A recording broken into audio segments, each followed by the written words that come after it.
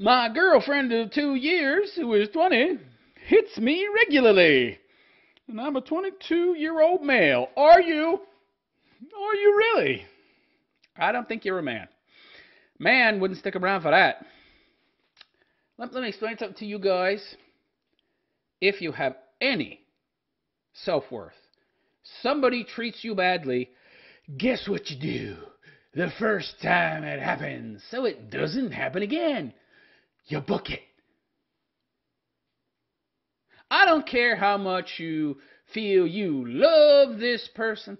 I don't care how well you think they've treated you up until now. If they treat you poorly, you get the fuck out. Now, I'm not talking about an argument or an altercation that's verbal, although there can be some instances where that's enough. It would depend on what they say. But no, I'm talking about physical violence and, to a large extent, also psychological abuse. If somebody were to, say, use something you told them in confidence about you to try and hurt you, harm you emotionally, which women love to do, which is why, as a man, you do not share things about you with your mate that they could use against you ever, because they will, because women use words to assault, to harm, and sometimes fists these days as well, because they've been taught to hate men so much. And men have been taught so much to put up with it because they're horrible, evil, and doxing, and they deserve it for being patriarchal oppressors.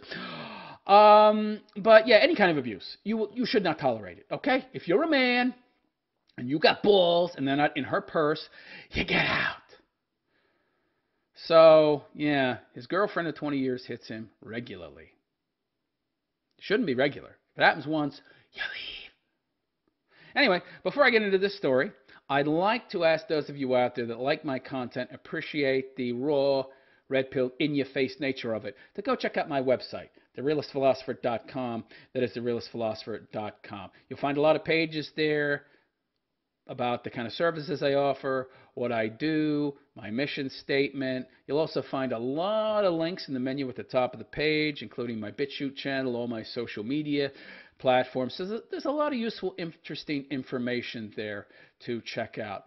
And if you really like what I do and why I do it, you might want to consider making a donation by clicking on that donate button at the top of the page. You can donate Bitcoin to my Bitcoin wallet address. You can donate via Cash App, which is a free anonymous app that allows you to send and receive funds for free and anonymously. And then there is my Patreon, which is a per piece platform. I make about 8 pieces a month. $1 donation would be $8 a month. 50-cent donation, $4 a month, whatever you're comfortable donating. And you do get a lot of nice perks with those donations. So go check that out, therealistphilosopher.com, and maybe click on that donate button. I could really use your help, guys. So, his girlfriend beats him up, and he sticks around and calls himself a man. A man is what he does, okay? He is what he does. And a man does not allow himself to be subjected to abuse, period.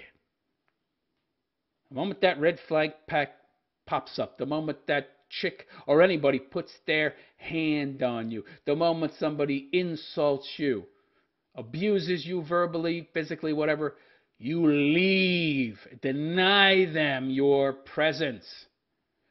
So this guy starts by saying, "Hi, Reddit, I'm hurting a lot right now. You know, you got yourself to blame."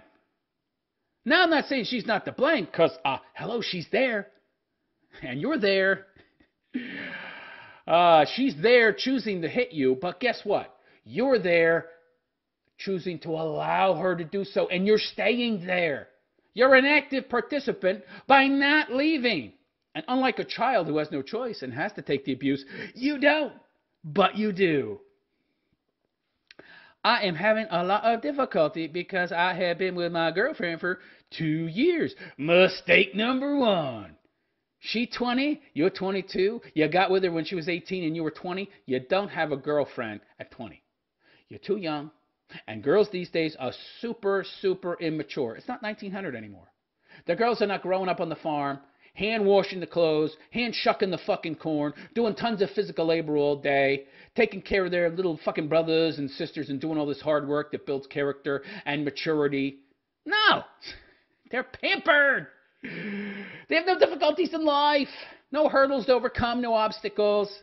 They got everybody fucking holding them up on a fucking pedestal, giving them everything they fucking want. They literally have no character. They're little fucking children. Mentally, if not physically.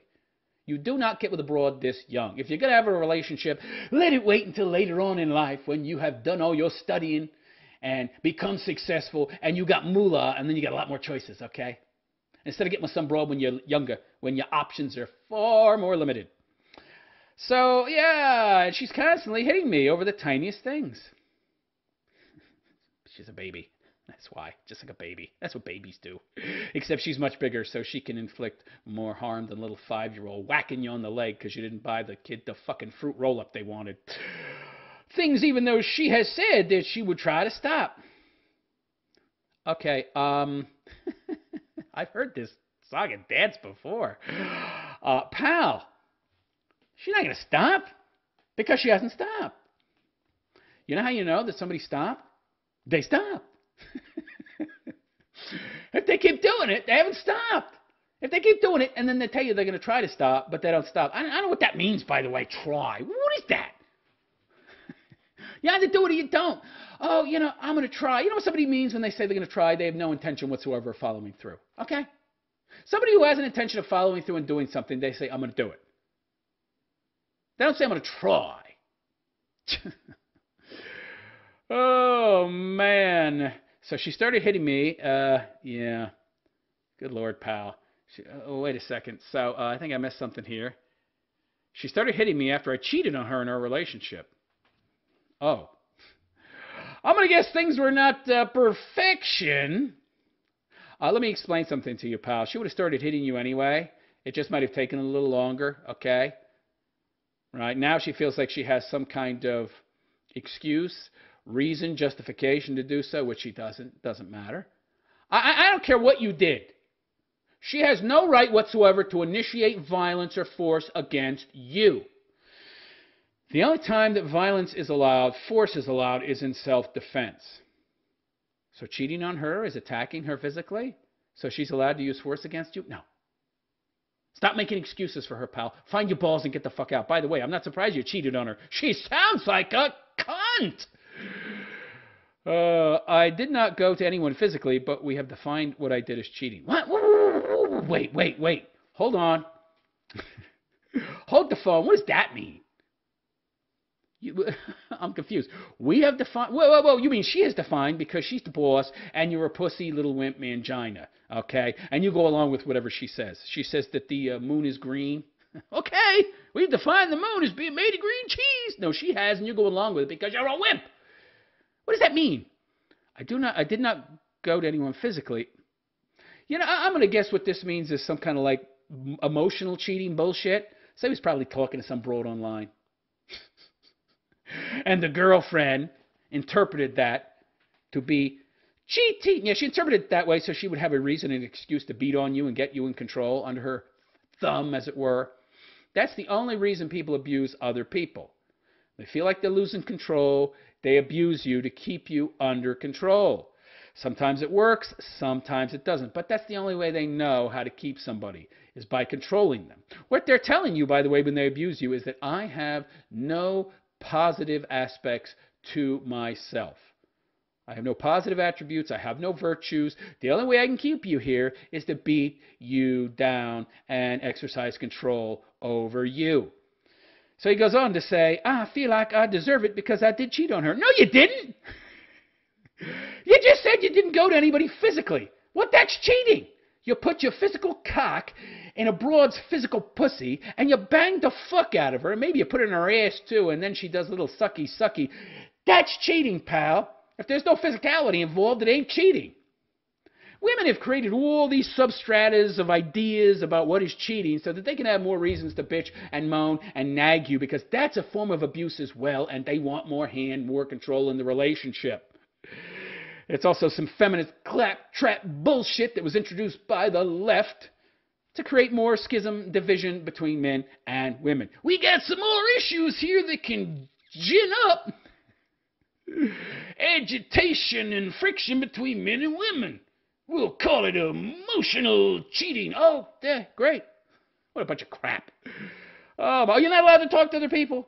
Well, she felt it was emotional cheating, so it's the equivalent of physical cheating. I bet she's one of these broads that think that words are violence as well and believes in microaggressions. Yeah, your girlfriend's a rabid feminist, feminazi leftist nutter. I think that words and physical actions are equivalent. So she's a witch? She's a magic user? She's one of these people that believes words are the equivalent of physical, objective reality? Oh, okay, so she's an occultist. So interesting. So she believes in magic spells and all that, and that words can shape and make and affect reality. Oh, that's lovely. He goes on to say, however, with this said, she had also cheated on me earlier in the relationship. Oh, really? Oh, so she actually cheated. Oh, no wonder she wants to equivocate. No wonder she wants to create an equivalency between what you did, which was not cheating, and what she did was actual cheating. By the way, by her own logic, don't you have the right to beat the shit out of her? Do as I say, not as I do, is the feminist mantra. Yeah. So, and she only ever mentioned it to me after she found out about what I did. But you don't get to beat her up, but she can beat you up. Even though what she did was worse. She also continues to cheat on me even now if I make her upset. Wow. So she's vindictive. She's immature. You need to get out, man. You're going to be a future chalk outline if you don't watch yourself. This type of woman who does these kinds of retributive actions to someone else, who she actually started doing first, but she can't handle it being done to her, they're very reactionary people. And most people who are like this have never in their whole lives experienced any real consequences to their negative actions. You can tell that by the extremeness of the actions she's taking and the nature of those actions and where they're coming from and why she's doing it.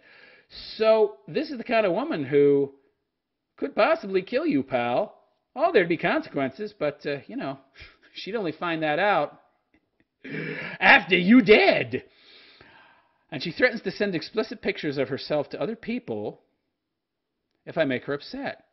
Whoa. So she's willing to impact her own well-being to harm you. Oh my, this is some freaky, creepy shit. She has done this at least once and also messaged many guys saying that she would go on a date with them or even sleep with them.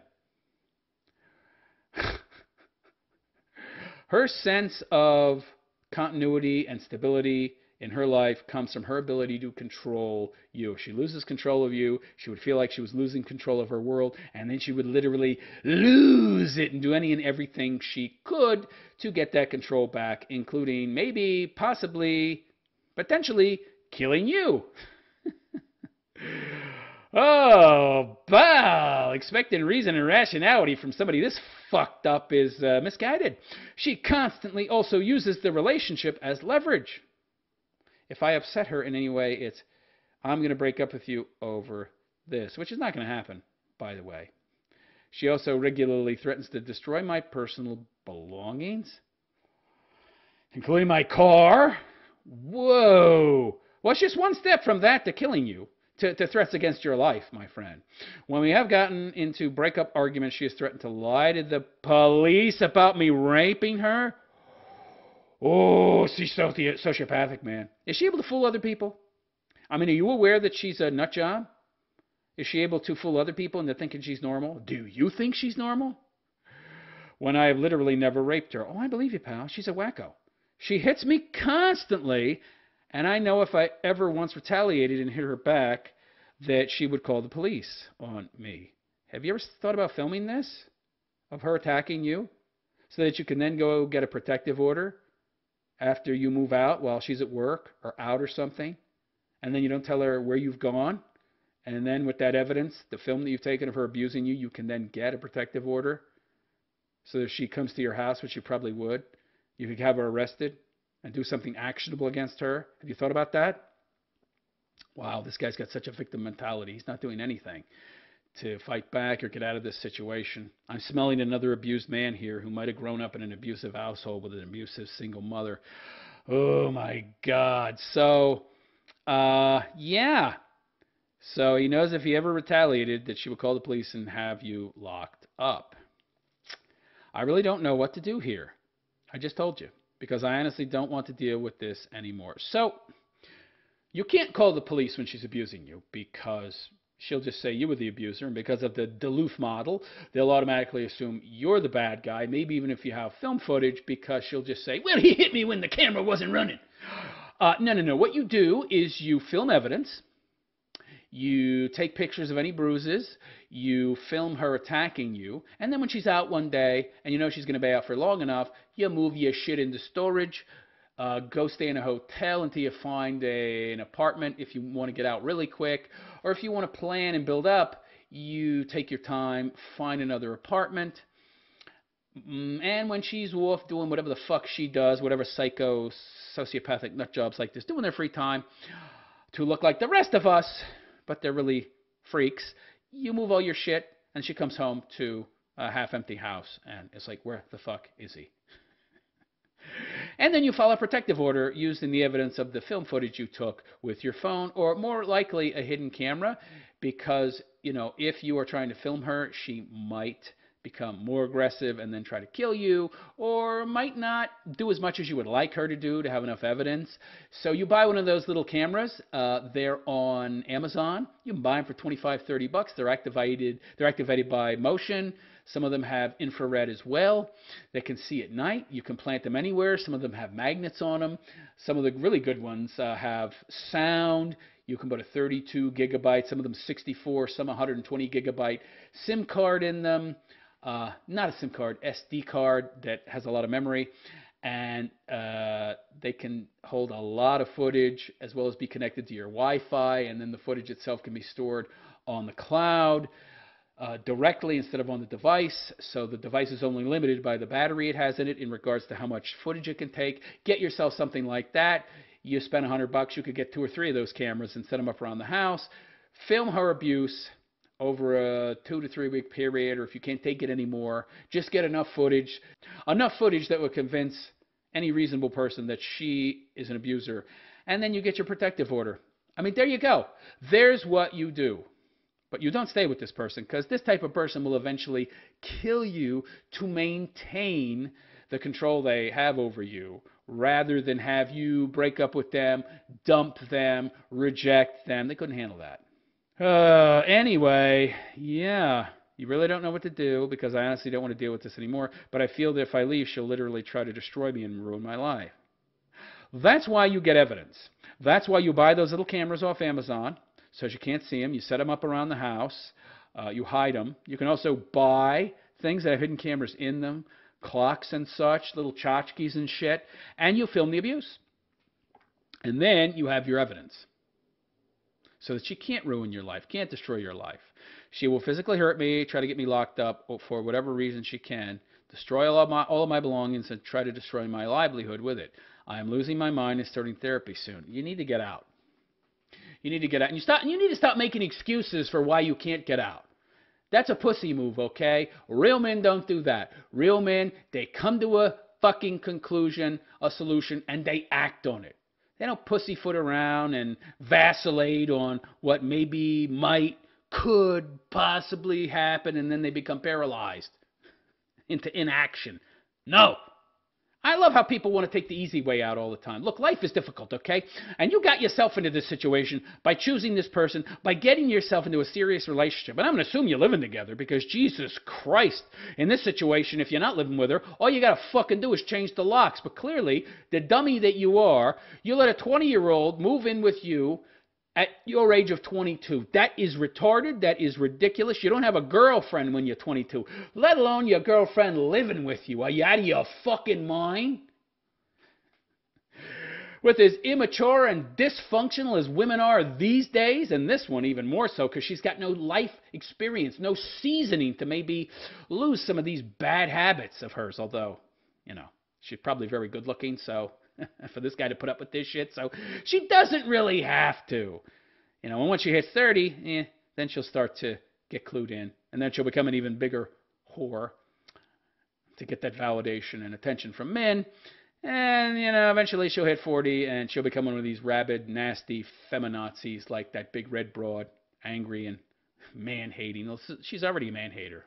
Okay, I wouldn't be surprised if she wasn't diddled by an uncle or her daddy or something, which directly contributed to her hatred of men. She's definitely got issues, that's for sure, toward the male of the species. But stop this vacillation. Stop this inaction. I told you what to do. You need to do it. Anyhow, let me know what you think. Is my advice right and correct? Should this guy plan his exit, get the evidence, set up cameras, catch her in the act again and again and again so that he can essentially file a protective order and have some kind of evidence of her abuse, which would also protect him in the long run, because if he ends up missing, they'll know who to look at?